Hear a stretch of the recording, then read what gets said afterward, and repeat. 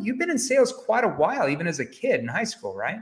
Yeah, off and on since I was 16. I started selling plasma TVs at Best Buy, non-commission, just hourly, and a few, few little stays with different cell phone companies and whatnot, and other sales positions. Yeah. Okay. So you got into sales early on. After you got out of high school, maybe if you went to college, what type of sales did you get into? So after high school would have been just working for the big cell phone companies and that kind of stuff, and just really doing kind of poorly or just kind of average.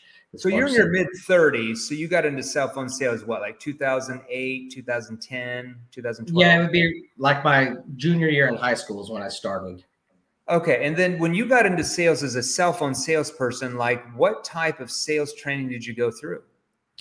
Well, they give you a version of a 10-step type generic, program. I was in some of those instances, I was the guy in the middle of the mall that annoys the hell out of you, as you walk by. So it doesn't get off to a good start immediately. And you don't pretty much figure out what the customer is doing or what they like. You're just trying to throw your product and just cram it down their throat. Basically. You're like one of those guys, at the little outdoor stuff in like Tijuana, Mexico, that just like, throws products in your face and tries to get some money from you. Yeah. Okay. All right. So then you got out of selling cell phones, and what did you get into as far as your sales career? So in that, I had a little bit of a stay in procurement and a desk job. And then when COVID happened, there were some layoffs, unfortunately, which turned out to be a really good thing in hindsight. I did a stay with a little while for a plumbing company and a really great job. And I had a great desk with a great view. And I just decided it wasn't for me. So that's when I really started going. That was an inside sales job, just making about, 50 to 60,000 a year.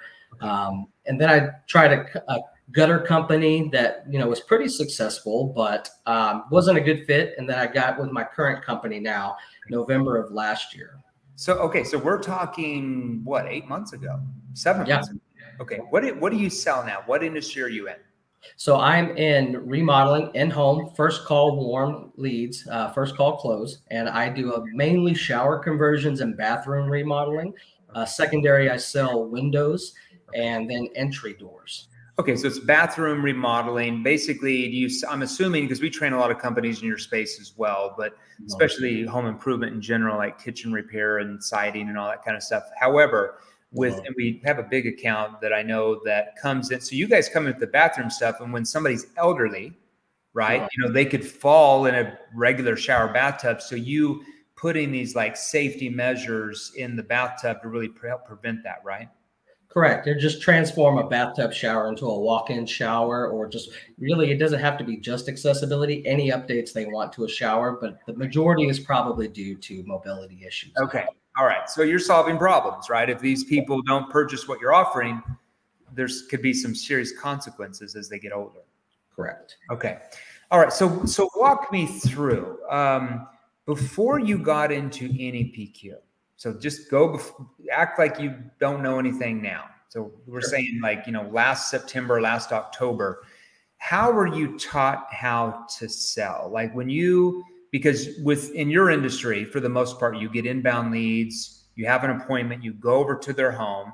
And, a lot of people say like, oh, well, inbound leads, that's really easy. Well, typically they're also getting quotes from 4 or 5 other companies at the same time. So there's a lot of competition. It's not like you're the only person coming over the home. The average person's probably getting 2 or 3 quotes, right, from other companies. Right. So it's not as easy as what some people would think. You have to learn advanced skills, just like every industry has its, positives and negatives, and that's a positive and that's a negative. So when you go into the home, how are you really taught how to really connect with the prospect before you learned NEPQ? So before NEPQ, and when you go into a home, it was really part of a 10-step process where you 10-step process. Yeah, you call it the first step to answer your question, to really connect with the client, is the fluff. You throw out, you look around, you try to see if they're a fisherman like I am, or like you try to relate with them with some fluff. Okay, you're taught to look around at the pictures, ask them how their day's going, who won the game last night. Oh, I like to fish too. So you were taught how to ask that, but typically how would most people react to you when you would do that?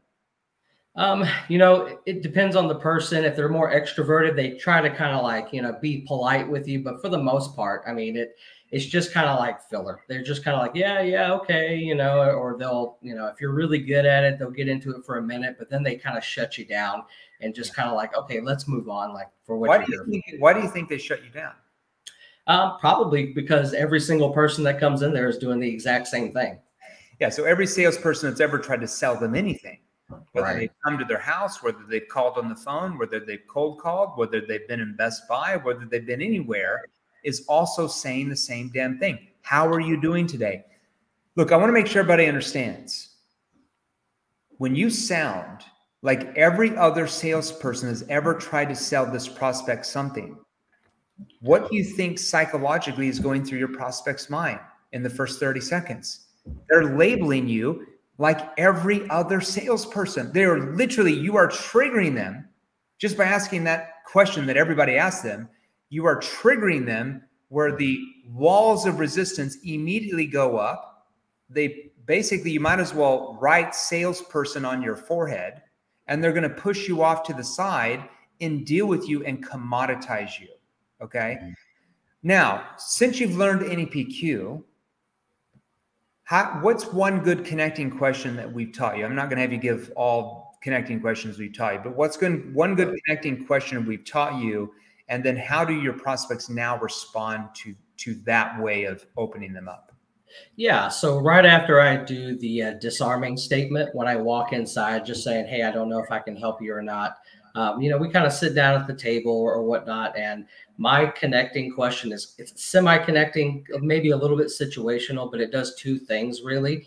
I want to know what number bid I am when I go in there. And then I want to know if they've seen any product or their education or, you know, level. So my question is, so before you guys had me out here today, have you been out there and have you seen any product or have you been shown any product that you actually like? Okay. Why do you do that? Tell us why you do that. Yeah. So number one, I wanted to see where I am in a bid process in my industry that everybody kind of wants to get 3 bids type thing. Yeah.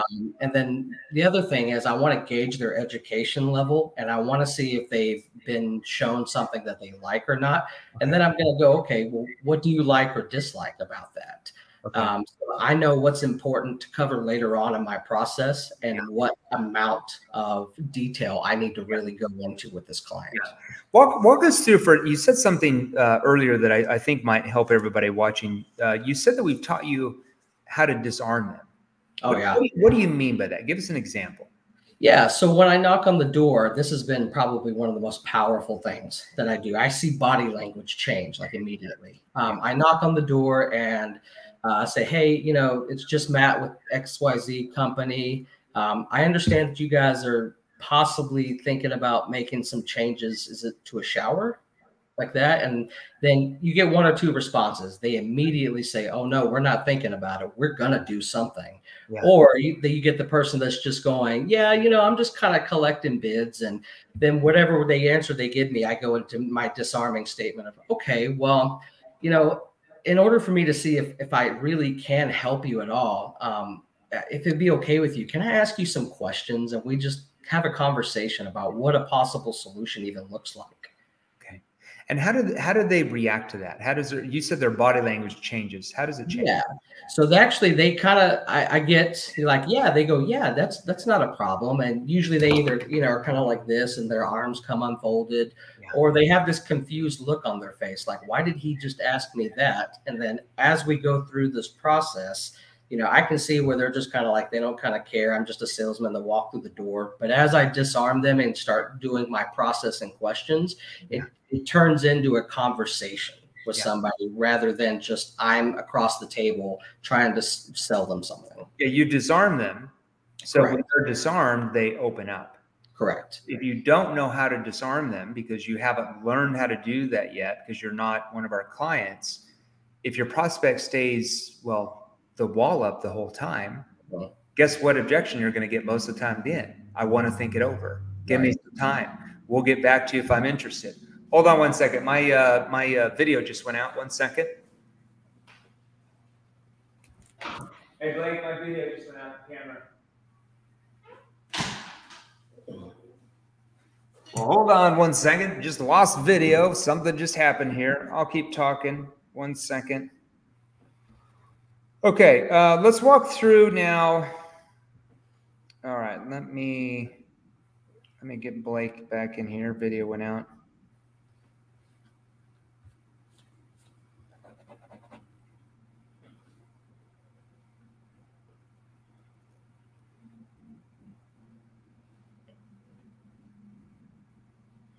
Okay, well, we'll keep talking, but I think he's in the other room here. So, okay, so you notice how it disarms them. All right. So they typically open up. You can see by their body language. All right, now let's talk about situation questions. So before you learned NEPQ, how were you taught how to find out really what their current situation even was, and would they even tell you what their current situation was? Yeah, so with this one, you know, before I was taught NEPQ in my current job, you know, we had a process to where you kind of just ask them, you know, what they have. You don't really ask them what they like or dislike about it. You just kind of have them go into like either the shower or the windows or something like that, and just kind of ask what they're looking for. And you're really trying to kind of shoot in the dark and figure out what features or advantages that you can tie into. Okay, so you've basically been taught how to ask what's called consultative questions, right? We call these surface level questions, where you're asking logical based questions like what type of shower do you have, and they give you what in return. They're giving you logical based answers in return. Now, what's the problem with that though? Do human beings make decisions on logic or emotion? Oh, emotion, and then they change the logic. Yeah, 100%. So if we only know how to ask logical based questions and they give us logical based answers in return, then that's why we get so many objections at the end, because we were never able to go below the surface and really pull out their pain and their need. And really, for a lot of people, sometimes it's even solving an emotional need, right, with what you do. See the difference there? It's still not working, Blake. I'm not sure what's going on. Okay, so situation questions. Now, what's a good situation we've taught? Situation question. I'm not going to have you give them all your situation questions you've learned now, but what's one good situation question we've taught you that typically helps you really find out what's really going on? For situation, I usually have 3 standard ones that I customize, you know, depending on the call that I'm going on. Okay. One of the best ones, it's pretty straightforward. It's just, so Mrs. Smith, how long have you seriously been wanting to change, or how long have you been feeling like making this change? Okay. And what does that do? Why do you ask that question? What does it do? So when I ask that, the customer will tell me, oh, it's been, 3 months, 6 months, a year. And when they say that out loud, it's building urgency with them, and it's making them realize how long they've actually put this project off. Yeah. And so then I'll say, okay, that long, or and then they'll usually come up with a, like a excuse, like, oh yeah, I know it really needs to be done. I've just been putting it off, or something like that. So it's one of my questions that helps build urgency throughout the process. So it helps them see how long they've had the problem, and basically that nothing has ever changed because they haven't done anything about actually changing the problem, basically. Is that what it is? Correct. All right, hold on one second. We're having camera issues. We're going to start cam, or down there.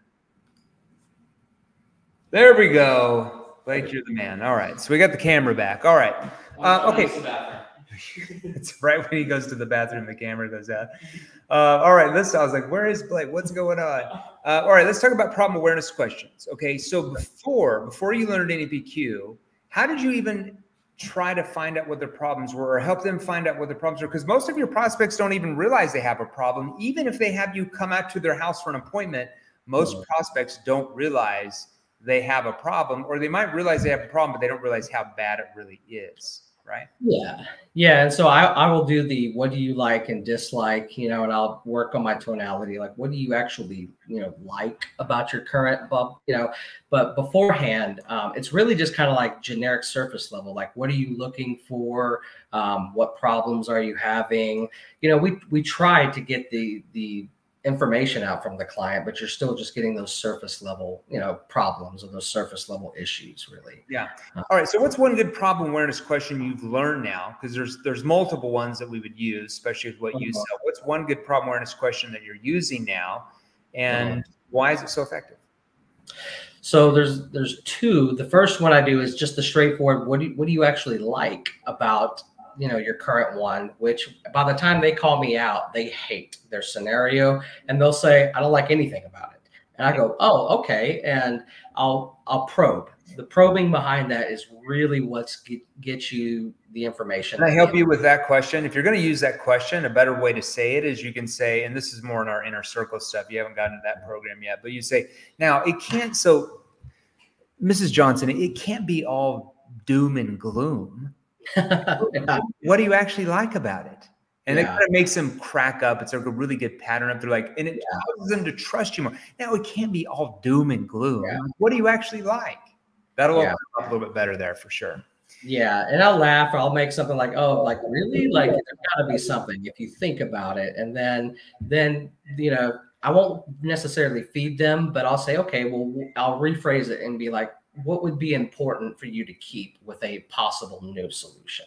Okay. Or something like that. Yeah. All right. Perfect. You said you have another problem awareness question. What's that? Yeah. So with problem awareness, I'll ask them, we deal with a lot of issues like mold or, installation processes problems.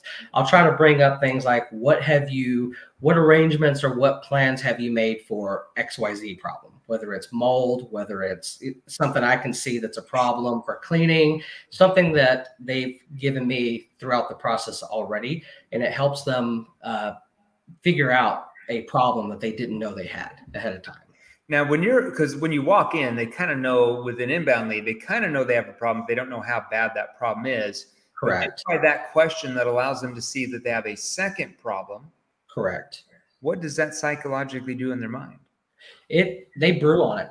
They'll ask me for a solution immediately, and I don't want to solve that solution right then. I go, okay, and I'll disarm or deflect and go, okay, well, we can discuss that here in just a little bit. Yeah. And throughout the process, I can see the wheels turning where it's bothering them. Because now you look far more valuable in their mind because you've just helped them. It's problem finding, right? You've now helped them realize that they actually have two problems. And other salespeople trying to win that person, trying to make that sale that you're competing with, I guarantee you wouldn't know how to do that because they're not our clients. They wouldn't have the skill sets to even know how to ask those questions. So now you're able to help them find 2 or 3 other problems they didn't realize they had, which does what? It builds urgency in their mind that they need to do something about this now. Stop putting it down the road like they have been in the past. Right. What about solution awareness question? We don't have a lot of time on that, but like, what's one good solution awareness question we've taught you how to use? So one of them would be where I say like, okay, so Mrs. Smith, other than, changing your bathtub so that you can step over and you don't have to be, in pain with your hips or backs, what other benefits are you really hoping to gain the most? And why do you ask that question? Because I want to get, if I've missed anything in my process, or I want them to really think about the solution and what their life would be like or what they want to achieve by making this change. And another way you can relanguage that is you can say, so besides, and you repeat back what she said she wanted. So besides you just, wanting to make sure that you don't slip and fall because you're on your own, besides that, how do you see this, I guess, benefiting you the most? Right. That's another way to relanguage that question you just asked. All right. Consequence. Why are consequence questions so important? So that makes them just think about the doom and gloom, and that if they don't actually do anything, that nothing is going to change. Help them find out what their current situation is. We call that their current state. Right. You've built a gap in their mind from where they are compared to where they want to be. Sure. Okay, your problem awareness in the first half of your solution awareness questions. Now we have to get them to see what their future is going to look like once all these newfound problems your questions have helped them see they have are actually solved. Like what does it look like once their future or their objectives are solved? We call that their objective state. So what's a good solution awareness question that we've taught you to use for that?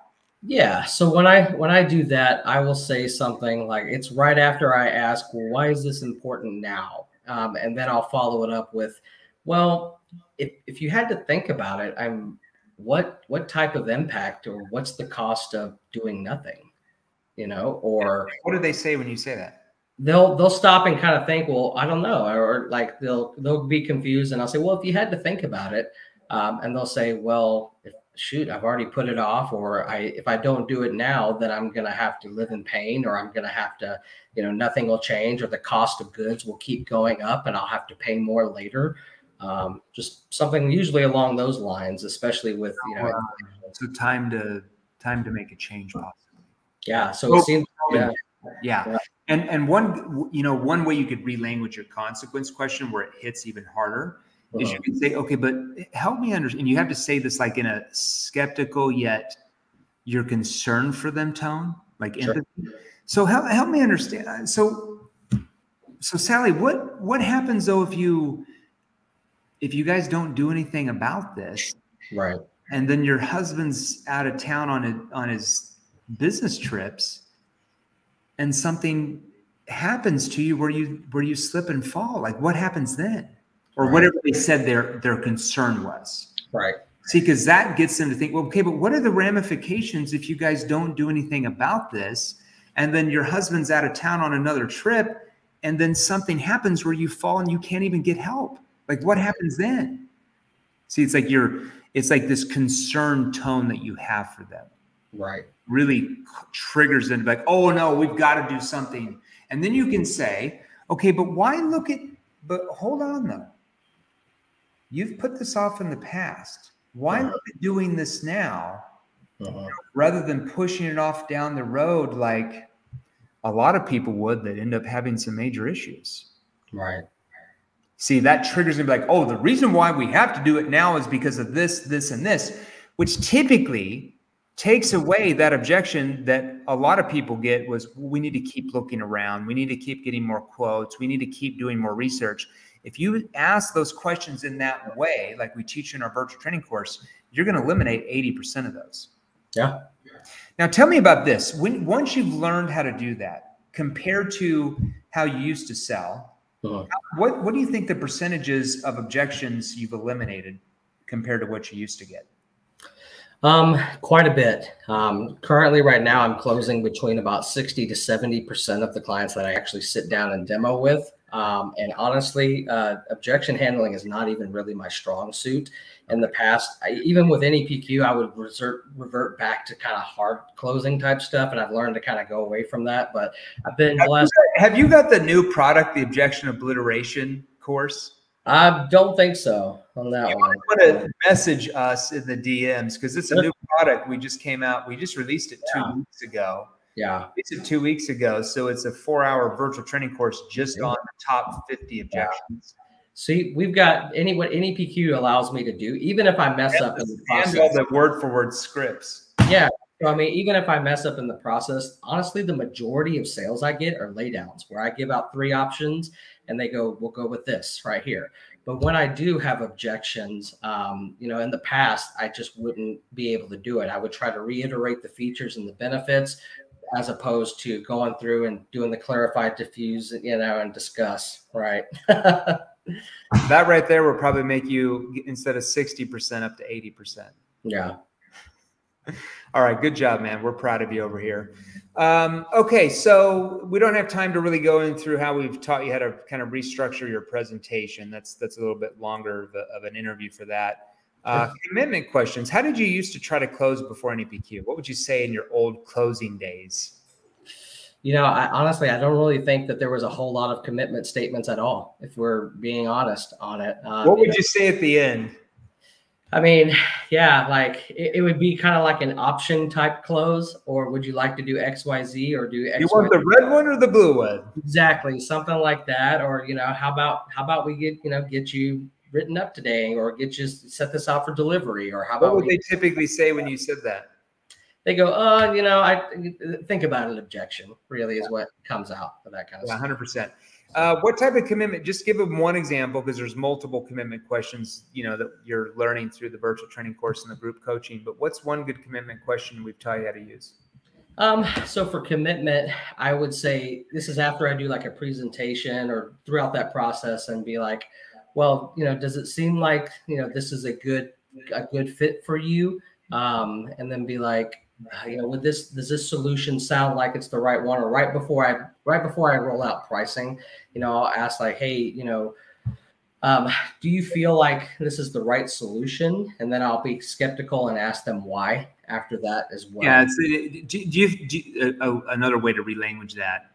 So do you feel like this could be the answer for you? Don't say, and I know you're not doing it, but for everybody listening, never say, do you think? Right. Do you feel? Yeah. Think is logical. Feel is emotional. And once again, human beings make buying decisions on emotion or logic. So that's why you never want to say think, everybody. Do you feel like this could be the answer for you? Now, 99.9% of people are going to say, yes, it is, or they're going to say, yes, but, and they're going to tell you their concern. That's why it's so important to ask it that way.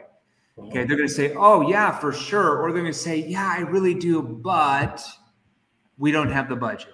But we got this. And they're going to tell you the real concern there, okay? Now, since you've switched to just asking those type of commitment questions, what type of typical response do you get at the end? When I do that, if I've done the process correctly, they say with confidence, yes, like, yeah. And then I'll ask, but why do you feel that way though? And then they'll reiterate, well, because this is going to do this for me. This has this.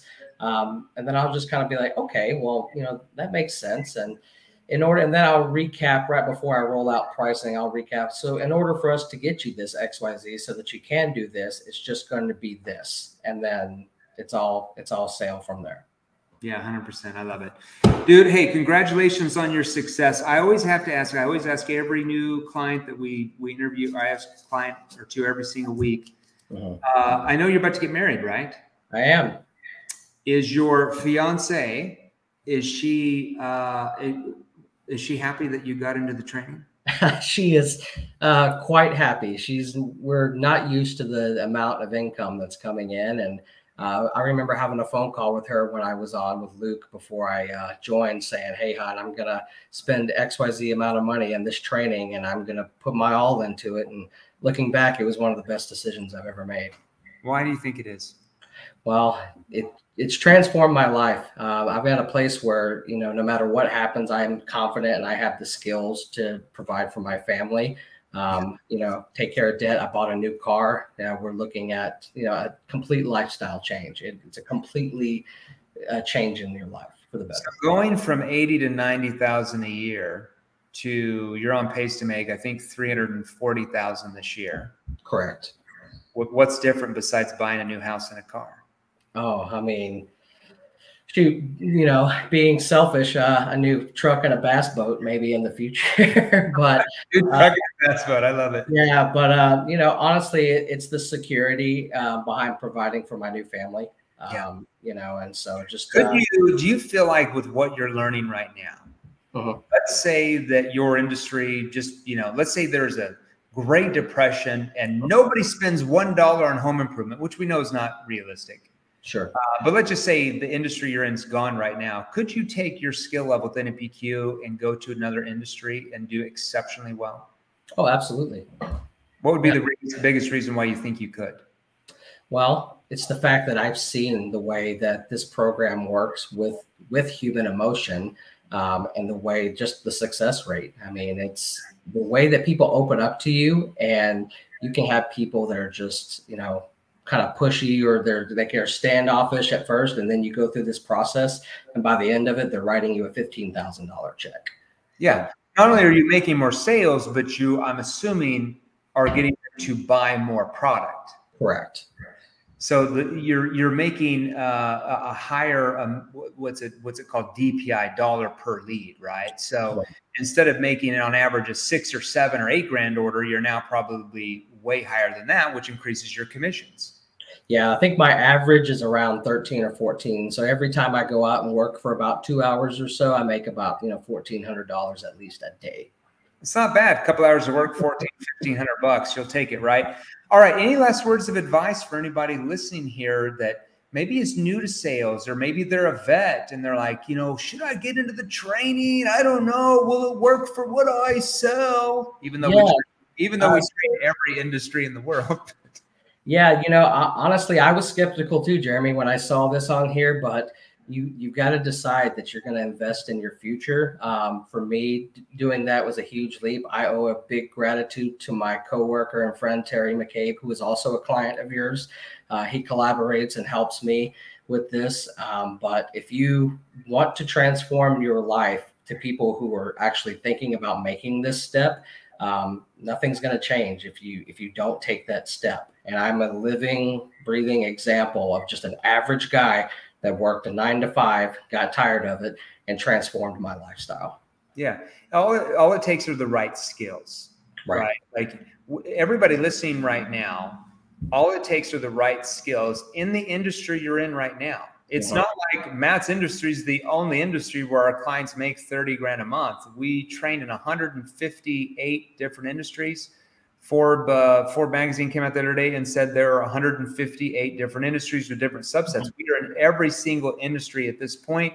And I can pretty much guarantee everybody listening right now, we are training salespeople and companies in the same industry you're in right now. Same type of people you guys are right now listening to me that are outselling you 2 to 3 to 4 to 5 times. That means they're making 2, 3, 4, 5 times the amount of commissions you make. And they are no different than you are. They brush their teeth. They eat breakfast like Matt does. They wear hats. They wear clothes. Maybe they say their prayers at night. I mean, they are real people like you. The only difference is they've acquired the right skills. They've acquired the right knowledge, and then they went out and used those skills. That's available for everybody on here to get the same type of results that Matt has and thousands of our clients are getting. There's a reason why we have, it's like, I don't know, it's almost 7,000 testimonials now in the last 28 months. It's like 6,800 something. I lose track. We have like another 10 or 15 every day at this point. So guys, if you want to learn those type of skills, you want to start making your first 10 grand a month in commissions with what you sell, or 15 grand a month in commissions with your job right now, or maybe you want to make 20, 25, 30 plus, 40 plus a month like Matt is doing in your industry right now, then just message me directly right now. Just message me on Facebook Messenger. If you're on our Facebook group, Sales Revolution, if you're on LinkedIn, you can message me directly. If you're on YouTube, I don't know what you guys have to do on YouTube. I don't think we can message you back. And if you can't figure that out, just post hashtag NEPQ in the comments section. So you can post hashtag NEPQ in the comments section. Either myself, Matt Ryder, our CEO, Marco Cortese, our CRO, or someone on my team, okay, because we have lots of people on the team at this point, will message you with some different training options. They'll even allow you to get on with a team member that can break down the different training programs depending on what you make now, what industry you're in, what type of commissions you're at now compared to what type of commissions you're wanting to make. Or if you're a sales manager or sales executive, let's say you've got 20, 30, 50 reps you're responsible for, or maybe you're a business owner that has 3,000 salespeople. So we train Fortune 500 all the way down to SMB, all the way down to individual salespeople selling anything at this point. And you want to scale your company, even if you're doing well. Let's say you're a 7-figure company, you want to go to 8 figures, or you're an 8-figure company that wants to go to 9 figures. All it takes are the right skills for your salespeople. So if you want to learn those skills, post hashtag NEPQ in the comments section.